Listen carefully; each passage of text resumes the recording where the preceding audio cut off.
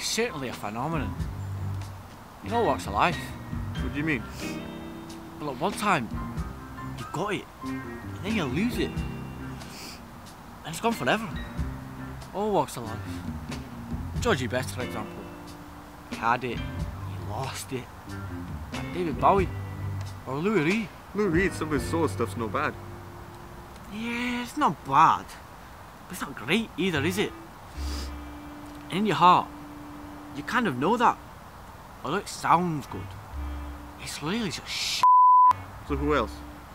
Charlie Nicholas, David Niven, Malcolm McLaren, Elvis Presley. Okay, so what's the point you're trying to make?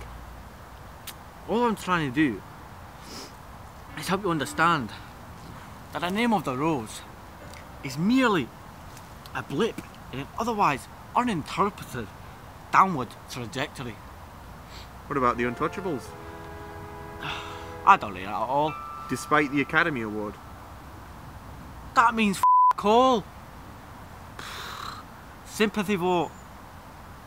Okay, so we all get old and we can't hack it no more. Yep.